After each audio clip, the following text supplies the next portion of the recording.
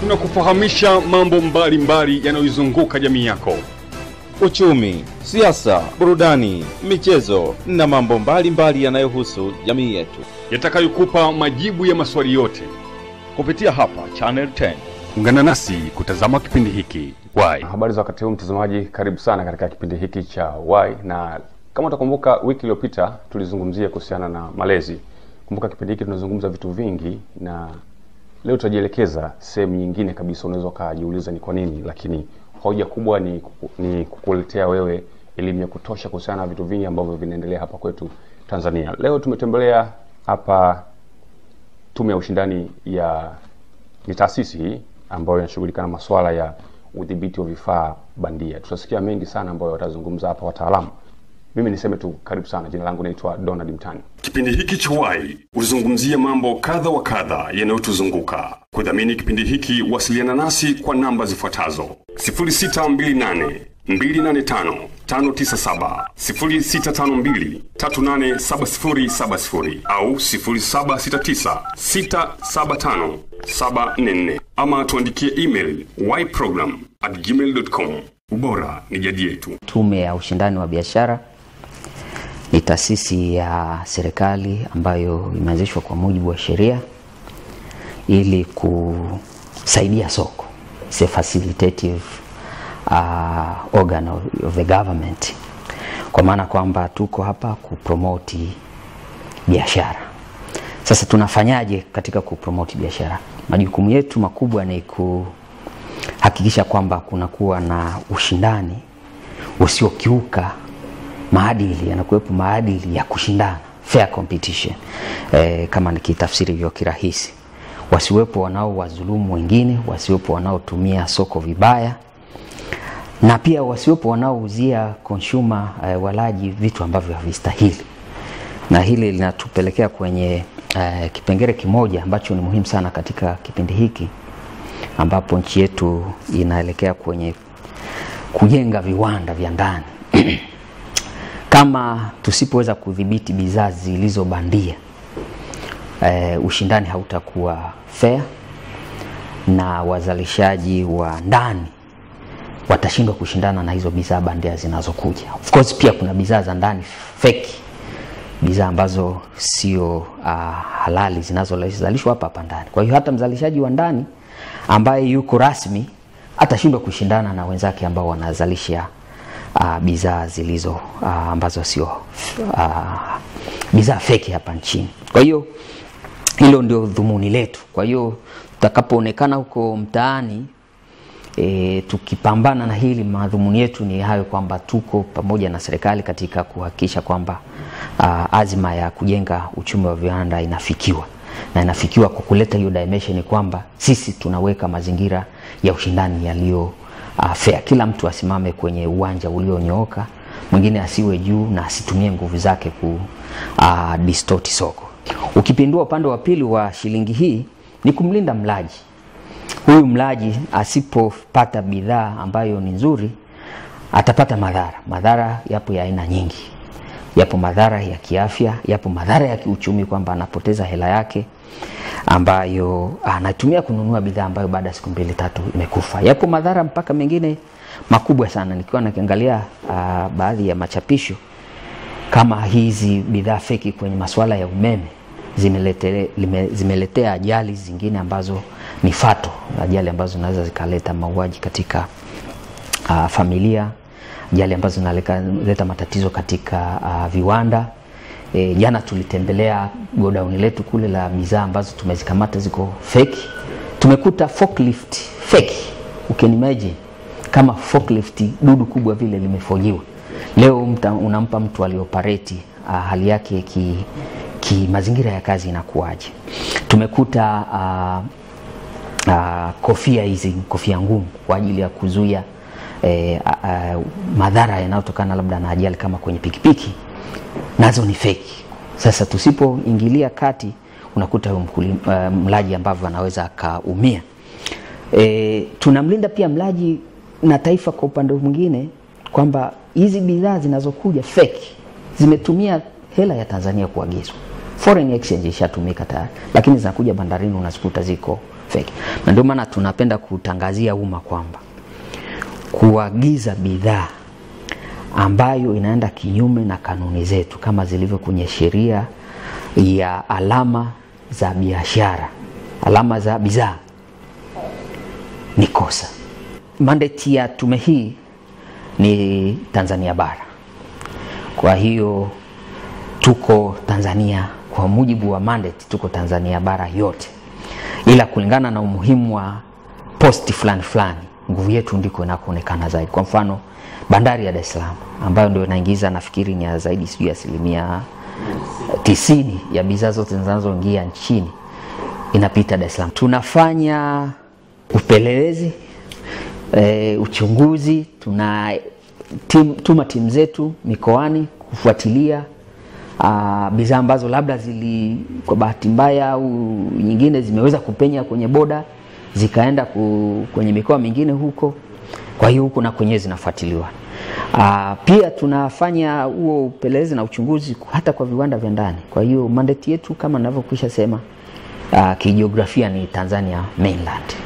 Tunadhibiti pande zote.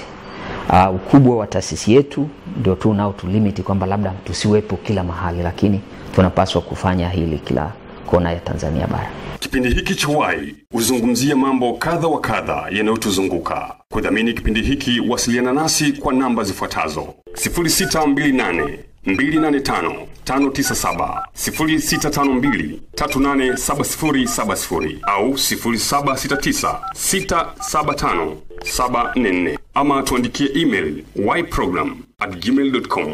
Ubora ni jadi yetu. Mkurugenzi wa idara hii alivyosema kwamba hii mizigo ama bidhaa bandia zinakamatwa na zinahifadhiwa sehemu ambayo tunahifadhi kwenye ile godown letu. Kama ambavyo utaona bidhaa zote zilizokuwa humu ndani ni bidhaa bandia, zilikamatwa kwenye operation mbalimbali, kuanzia kwenye entry point ambako ni bandarini na kwenye operation ambazo tumezifanya kwenye wazalishaji, wasambazaji na wauzaji. Utaona kuna miswaki ambayo ilikamatwa kwenye wakati wa ukaguzi wa bandarini, ilikuwa imeagizwa kutoka nje na ilikuwa inaingia nchini, kwa hiyo tukaizuia. Na hii ilikamatwa kwa sababu wazalishaji wa bidhaa ya Colgate walikuja na kulalamika kwamba kuna wanaoingiza bidhaa kwa kuiga nembo yao ama kwa kujaribisha kufata rangi za bidhaa yao na kuwachanganya watumiaji. Kwa hiyo kwa haraka hii ukikuta dukani huwezi kujua kama imeandikwa Golden Gate, utahisi imeandikwa Colgate na utachukua. Sasa utakapokuwa mchunguzi ndio utagundua, lakini vinginevyo utatumia kwa kuamini kwamba unatumia bidhaa ya Colgate. Huu ni mfano tu mmoja wapo. Vile vile kuna hii pikipiki hapa. Hii pikipiki na yenyewe tulipata malalamiko kwa mzalishaji wa bidhaa ya pikipiki na kwamba kuna watu wanakopi alama yake ya bidhaa, akaja kalalamika. Tukafanya uchunguzi wetu kama ambavyo tulikishasema kwamba tunafanya chunguzi mbalimbali na kuendesha mazoezi kwa ajili ya kukamata wazalishaji. Tukafanikiwa, na hizi pikipiki zilikamatwa kwenye zoezi lililofanyika Mtwara, Masasi. Tulizuia pikipiki hizi na kweli tukagundua kwamba amekopi alama ya mtu na anaziuza kama bidhaa halisi. Kwa hiyo ziko hapa kama inavyoonekana. Kwa ukiangalia kwa haraka unaona ni pikipiki tu nzuri na inatumika, inafanya shughuli zake, lakini kisheria huyu amekopi alama ya mtu ambaye ameingia gharama kuiregister, kufanya designing na kila kitu. Kwa hiyo ni kosa kisheria. Hivi ni viatu, ni sandals za kike. Huu mzigo ulikamatwa baada ya wazalishaji wa bidhaa hii kulalamika kwamba kuna bidhaa nyingi ambazo zimeingia nchini ambazo sio mali yao, watu wamekopi alama yao. Kwa hiyo kama tulivyosema tayari tukafanya uchunguzi wetu na kugundua hii ulikamatwa kwenye msambazaji mkubwa ambaye ameagiza na anasambaza kwa wauzaji wadogo. Kwa hiyo hii ni mifano tu ya baadhi ya bidhaa ambazo tumezikamata na ziko hapa zinasubiri utaratibu wa kuharibiwa kwa mujibu wa sheria. Tukija huku kuna hizi forklift ambazo mkurugenzi mkuu tayari alishazizungumzia. Hichi ni kifaa ambacho hutegemei kwamba mtu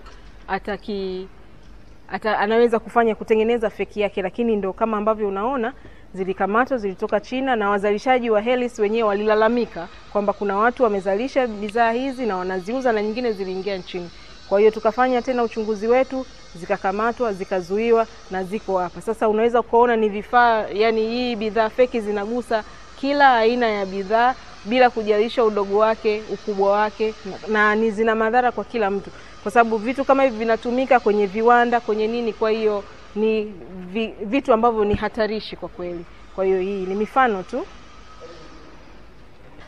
Hapa pia tuna hizi kofia ngumu. Hizi kofia zinatumika kama kitu cha usalama, kumsaidia mtumiaji wa pikipiki avae kwa ajili ya usalama. Lakini bahati mbaya watu wameenda tena wamekopi alama ya mtu wanazalisha, na hazina viwango vya namna hiyo na ni hatarishi kwa sababu havitafuata vile vigezo vinavyotakiwa kama yule mzalishaji halisi ambavyo amekuwa akifanya. Kwa hiyo tumezizuia na zimeondolewa sokoni, na hizi tulizikuta kwa wasambazaji madukani. Kwa hiyo tukazizuia na tunaendelea kuzifuatilia kuzuia hata zile ambazo zinaingizwa nchini. Mara hii ni bidhaa ambayo nimekuonyesha tu kwamba hizi watengenezaji wa bidhaa feki mara nyingi huwa hawazingatii masuala ya msingi kama ubora na kujua umuhimu wa kwa nini mtengenezaji alitengeneza kwa kufuata vigezo vya msingi ambavyo ni lengo ni kumlinda mtumiaji.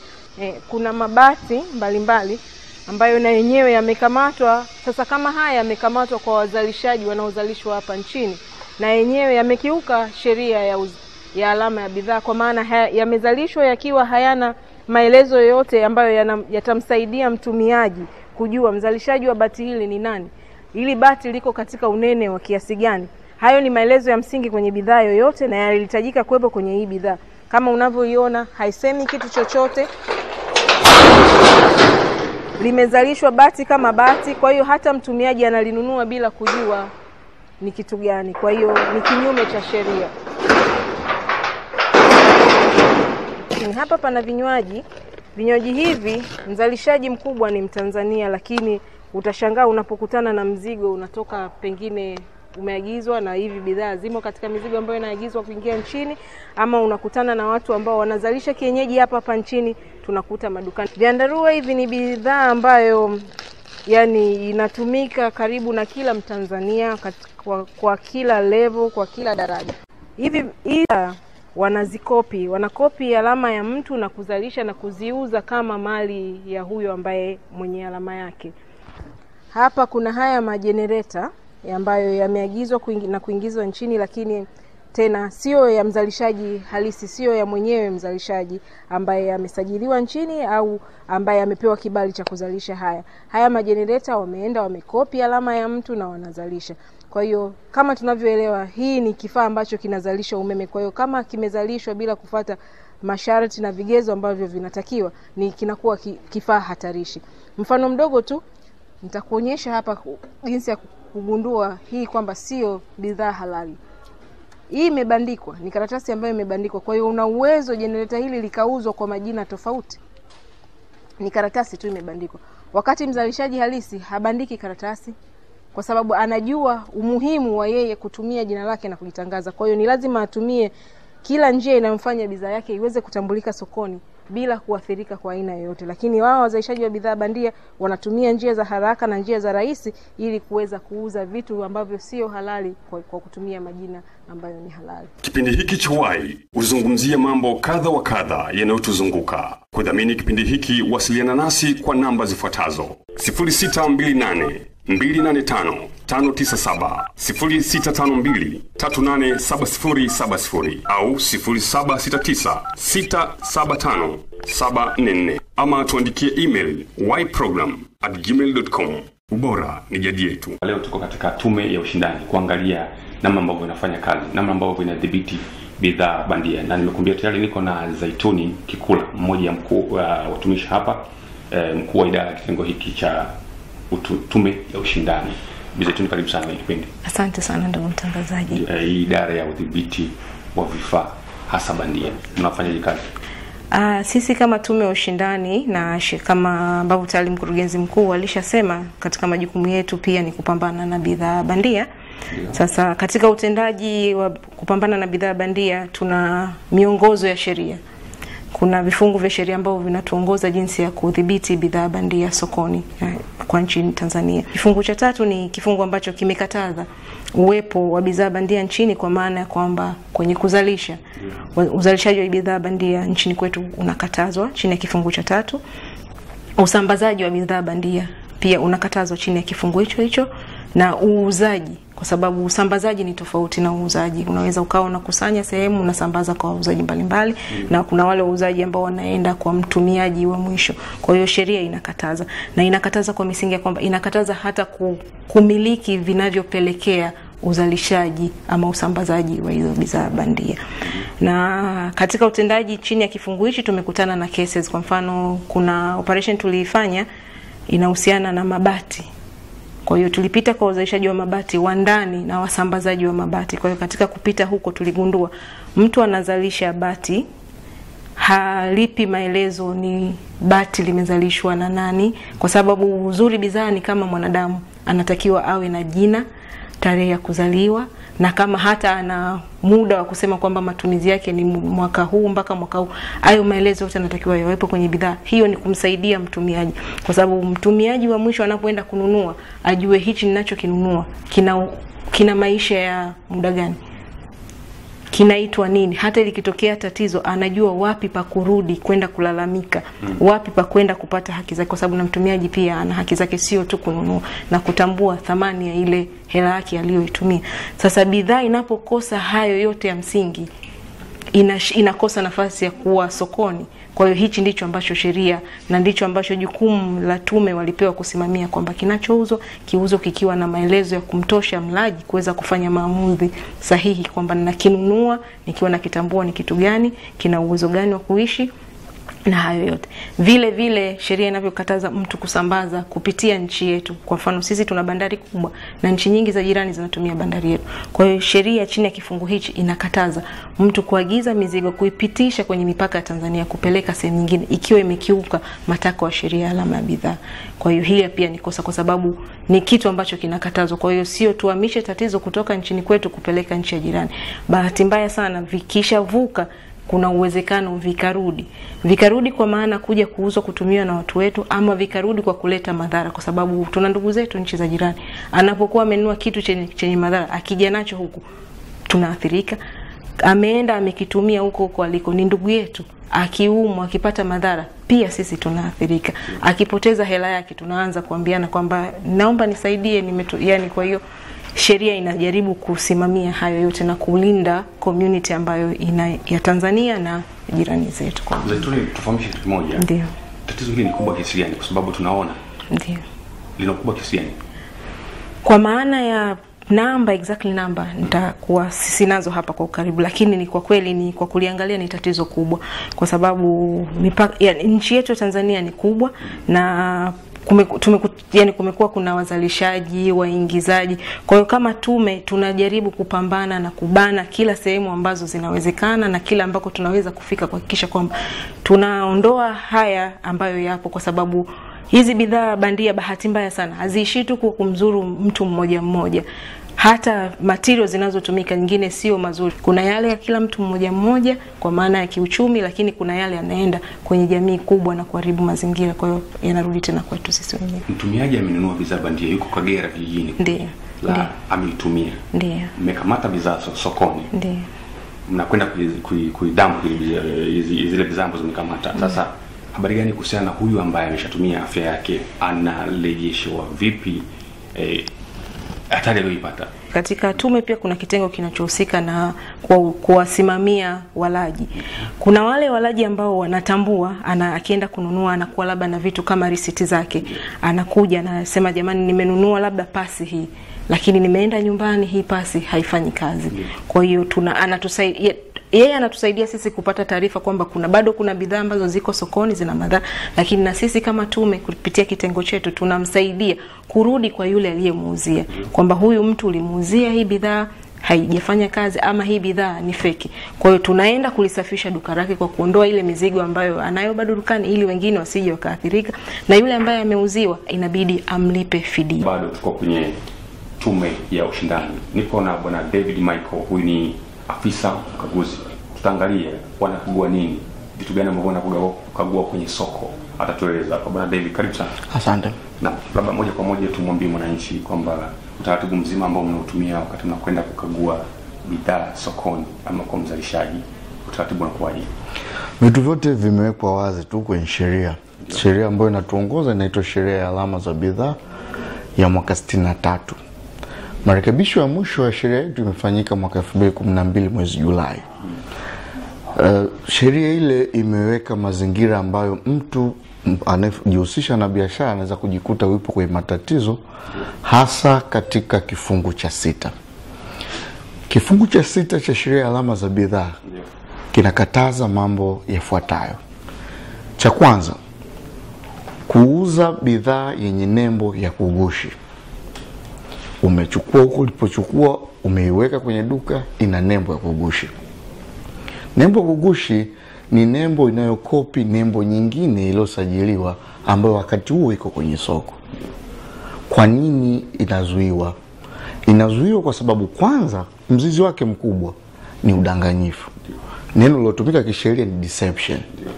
Udanganyifu ni mazingira ambayo ukiweka bidhaa A halisi na bidhaa B iliyogushiwa, mlaji anashindwa kufanya maamuzi sahihi ya kupata bidhaa halisi. Kwa hiyo kuweka bidhaa katika duka kwa maana ya kuiuza ikiwa na nembo ya kugushi ni kosa. Hilo tendo la kwanza.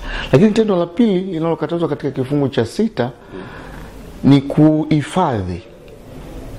Wapo watu ambao hawana maduka rasmi, anahifadhi, anauza kwa kutumia kupata oda. Anachukua oda, mtu anaweka oda, anakwenda anachukua. Wanadhani wako salama kwa sababu hana duka rasmi.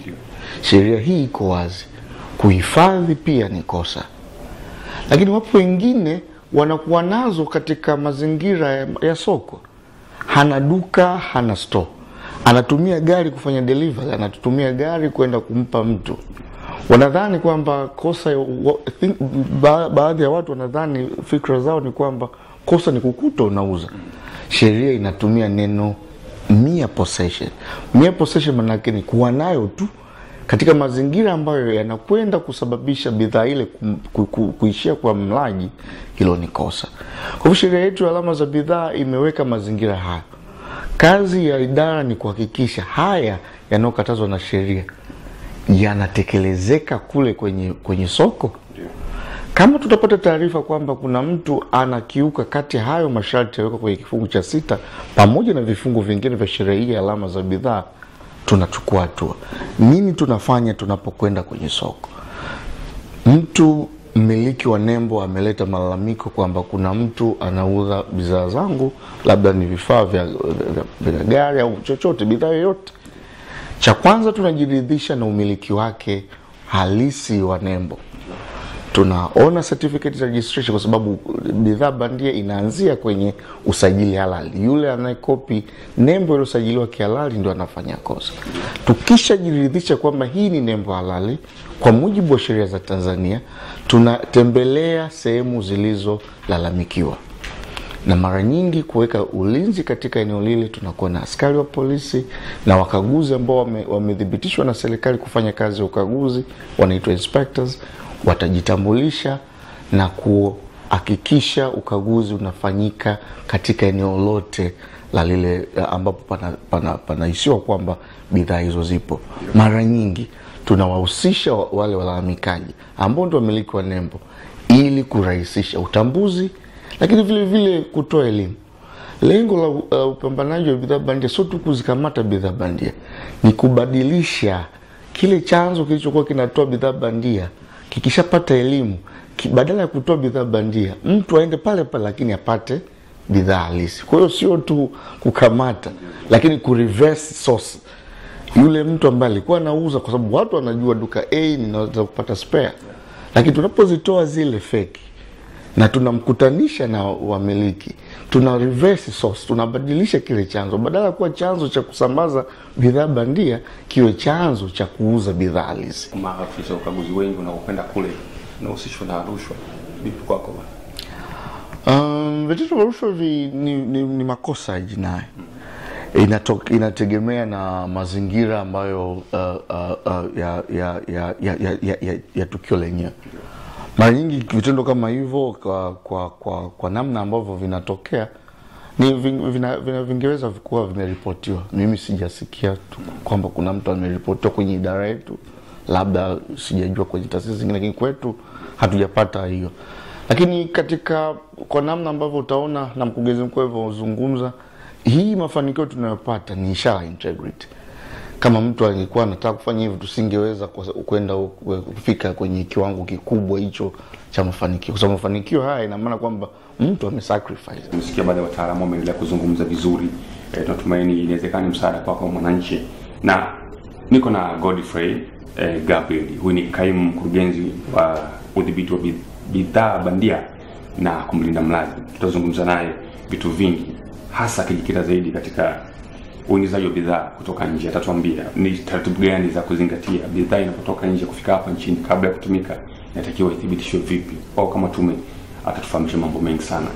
Na Gabriel, karibu sana. Nashukuru sana ndugu mtangazaji. Na labda kwa kwanza tuzungumzie vitu gani vya msingi hasa mnazingatia hasa kwenye eneo lako, uingizaji wa bidhaa kutoka nje, nini mnakiangalia?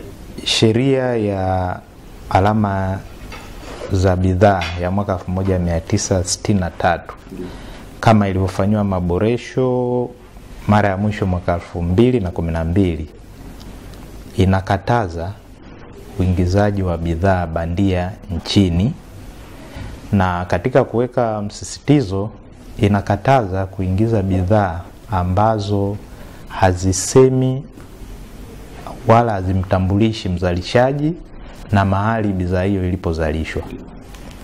Kwa nini sheria imeweka katazo hilo? Ni kwa sababu bidhaa bandia, pamoja na kuitambua au njia ambazo tunatumia kutambua, ni kuona kama imekopi au imenakili alama ya mtu mwingine ya uzalishaji.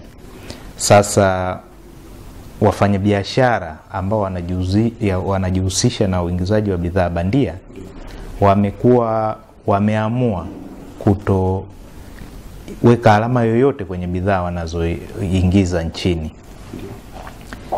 Kwa kuruhusiwa kufanya hivi, wanatoa au wanatengeneza mwanya wa kuja kunakili nembo za wazalishaji ambao tayari wameshawekeza kwenye uzalishaji na wametangaza bidhaa zao, wametumia gharama kubwa kutangaza, wametumia gharama kubwa kulipa kodi halali, wameajiri watu wa Tanzania ambao wanafanya kazi huko, wanalipa kodi halali. Lakini pia sheria hii au jitihada hizi ambazo Tume ya Ushindani inazifanya sasa hivi ni kama ambavyo alitangulia kusema mkurugenzi mkuu, ni kujialaini na kujiweka katika mpango mkakati wa nchi kwenda kwenye sera ya viwanda. Tunataka nchi iwe ya viwanda. Hakuna mwekezaji ambaye anaweza kuja kuwekeza mtaji kwenye soko au uchumi ambao umejaa bidhaa bandia, kwa madhara ambayo machache nimetangulia kusema, kwamba utawekeza mtaji, hutaweza kulipa gharama za ule mtaji wako, kwa maana kama ni mkopo, kulipa mkopo, kwa kuwa wenzio au wafanyabiashara ambao wanakopi na kunakili nembo yako hawaingii gharama za kuwekeza viwanda, hawaingii gharama za kusambaza au kutangaza ile bidhaa, hawalipi kodi stahiki, hawalipi gharama nyingine ambazo ni halali ambazo zinaenda kwa serikali. Kwa hiyo katika mazingira ya namna hiyo itakuwa ni vigumu sana kwenda na kasi ile ambayo tunahitaji ya viwanda. Ni lazima vyombo ambavyo vimekasimiwa majukumu haya kusimamia kikamilifu sheria hii, ili kuhakikisha kwamba wawekezaji ambao wamewekeza mitaji yao wanalindwa na serikali, na sio kulindwa tu, lakini vile vile tunamlinda mlaji, kwa sababu bidhaa hizi sifa yake huwa ni hazina guarantee wala warranty. Ukinunua bidhaa ambayo haimtambulishi mzalishaji wake au haijaandikwa maelezo muhimu kwamba ni daraja gani, ni ngumu sana wewe unapopata madhara kutumia bidhaa ile kumtafuta yule alikupa bidhaa, kwa sababu huwezi kumtambua. Lakini wazalishaji wote halali wanauzalisha bidhaa, wanajitangaza, kwa sababu ni kila mfanyabiashara mzuri atataka ajulikane na bidhaa yake ijulikane. Sasa inashangaza kuona baadhi ya wazalishaji au wasambazaji wa bidhaa wanajificha. Kwa hiyo sasa kuna jitihada ambazo zinaendelea. Jitihada ambazo zinaendelea kwa muda mrefu. Tume ya Ushindani imekuwepo, ina miaka 10 sasa, na imekuwa ikifanya mapambano dhidi ya bidhaa bandia na uingizaji wa bidhaa ambazo hazina alama wala hazitambulishi zinatoka wapi. Lakini kwa mujibu wa sheria pia waingizaji hao wamekuwa wakilipa faini ya kuingiza mzigo, lakini lengo la kufanya faini zile ilikuwa ni kutoa onyo, kwa sababu baadhi ya waagizaji kweli wengine hawana elimu ya kutosha.